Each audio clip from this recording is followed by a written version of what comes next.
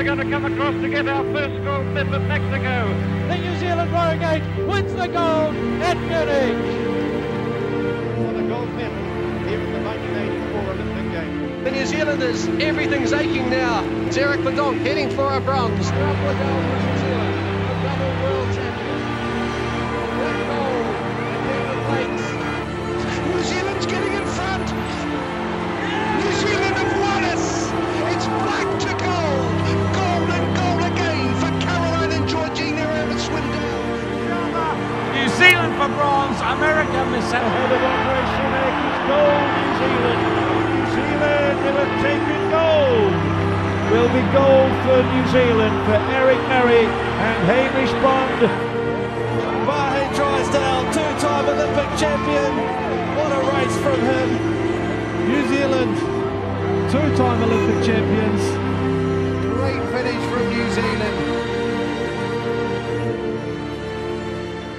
To wear the silver fern and what it represents, it makes you feel so much pride.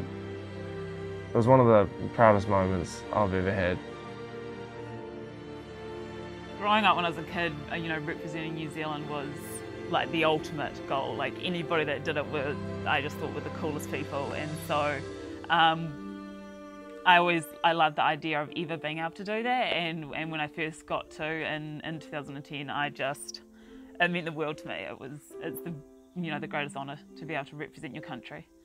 Suddenly bringing out the word New Zealand, suddenly everybody went berserk, and that's the first time we ever used those words, New Zealand, and never used them in training, just suddenly brought them out, and the boat just took off. It's just amazing, incredible feeling. Yeah. If I could wear the silver fern, it would make me feel really accomplished, and it would mean like a lot if I could do that when I was older. I still remember the first time I got my humble New Zealand rowing shirt, and I've still got it. It was an incredible feeling to be able to put that on. And then you look back in the grainy pictures of the people that have worn it before you and now wear it so proudly. It is our iconic emblem, and I feel very strongly about it and its legacy, and how each generation has to cherish it and take it forward and make it better.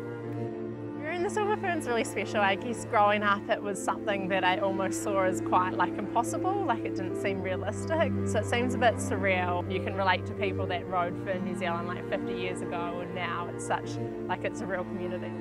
I would say rowing New Zealand has had a massive cultural shift for me over the last 10 years. There's something that stood out for me since I got here is how special the kind of rowing family or community is, and I think that probably contributes to what you can make together as a squad. The culture of the place really is that everyone wants to achieve, but we do it together and we do it well.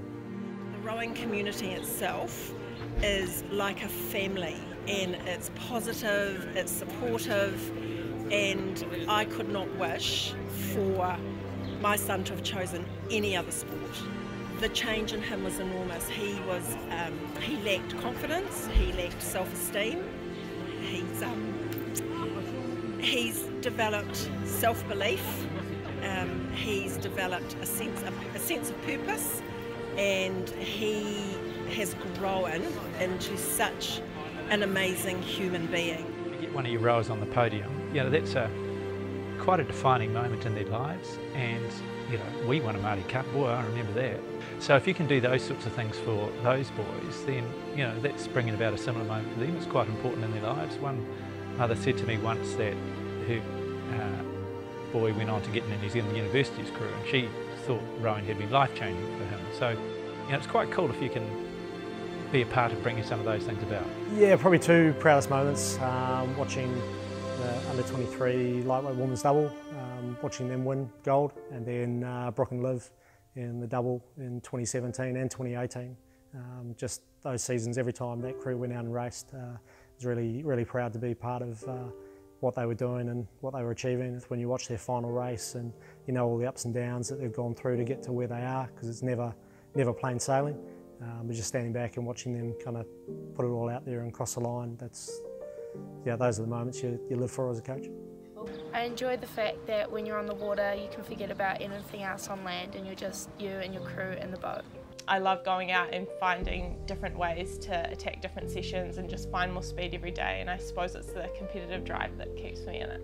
Love the team aspect about it. I quite enjoy going up against my mates and going up against the rest of the world. I think rowing gives us a huge amount of resilience. The highs and lows of sport sets you up to be able to manage and control any situation, whether it be business, personal life, whatever the world or life throws at you. You know, having that resilience kind of tucked under your belt, it's amazing when it starts to shine through and help you in other areas of your life. Rowing itself is really about unity, and you've got to have everyone on the same page mentally, physically, technically, and you've really got to be able to balance all those different factors and get everyone moving as one. And when you get it, it's amazing. And the boat just sings, and yeah, when you're sitting up on the water, it's so special. High performance sport's tough. It's hard. It's got to be results driven. It's got to be people turning themselves inside out. Those results and do the work that's needed. That's probably what we learned through the 2000s from Rob Waddell and the twins, and then up to the men's pair and Mahe and Juliet and all of them. There are no shortcuts.